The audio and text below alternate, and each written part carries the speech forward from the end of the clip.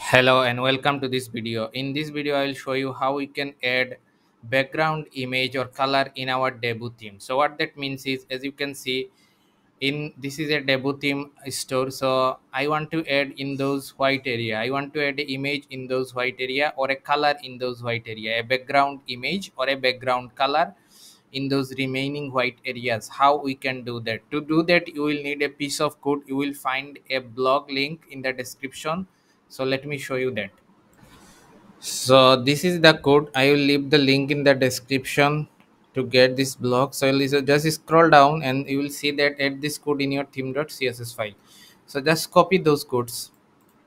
So just copy those codes and then go back to your Shopify store and then click on online store, then themes, then click on action and then click edit code. After that, what we need to do is to go scroll down and find our theme.css file. So for that, you will have to go to assets and scroll down to find theme.css file. Just open theme.css and just scroll down to all the to the bottom and just press enter and paste those code in that area. Okay, then after that, what we will see that right now we don't have any background image in those white area. Okay, so let's click on save. Let's click on save, and then after that, what I will do, I will just refresh my store to see if that image has been added or not. So if I scroll down, I can see that this image has been added. So I don't want this image. I want a solid background color image. So what one thing you have to remember is, for to appear your image, you have to change this URL. Okay. So to do that, I will upload my new image. For doing that, I will click on add new asset. I will click on choose file and then I will choose this background image. Okay. Then I will click on open and I will click on replace existing or keep both. It means I have already added that image. I'll click on replace existing to show you the method. Okay, then I will found that file. Okay, just scroll down and you will see that this is my file, blue pink half tone background. Click on it and you need to open the background.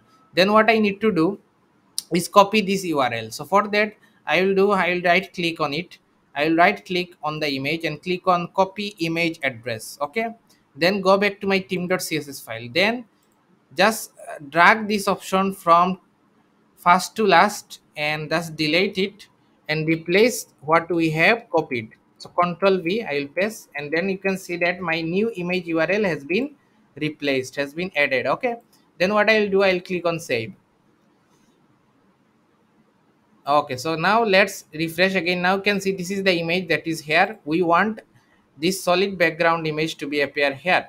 Now you can see it is appearing here. So one thing is, as you can see, there is something called background repeat, no repeat. So I'll just remove that to show you what that means. So just click on save now. Now click on refresh again. So if I click refresh again, now you can see that this background is appearing from top to bottom. That means it is repeating right now. So if you don't want the repeat, then you have to put that. And there is more configuration, like what position do you want? Do you want it bottom, center, cover? So you have to little bit know the CSS things. You can find those like background image position in CSS and you can test those positions as well. So this is how we can add the image. And for color, it is simple.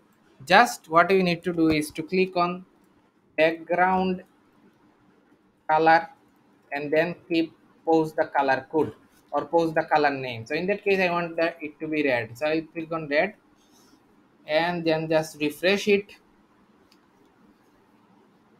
And you can see that red color has been appearing in my store. So this is not red. This is will be something else, like what you want. It will be your color code like EF, something like that. What you wanted to be appear in your store. Okay, so it is your own decision what you want to add. It could be gradient as well. Now you can see this is gray color is showing. So this is how we can easily add our background image and as well background color in those area. So please remember to change your upload your image and change this URL that you will be copy from this blog. I will put the link in the description as well. So thank you very much for watching the video. If that helps, please smash the like button and subscribe to the channel and let me know in the comment. Thank you.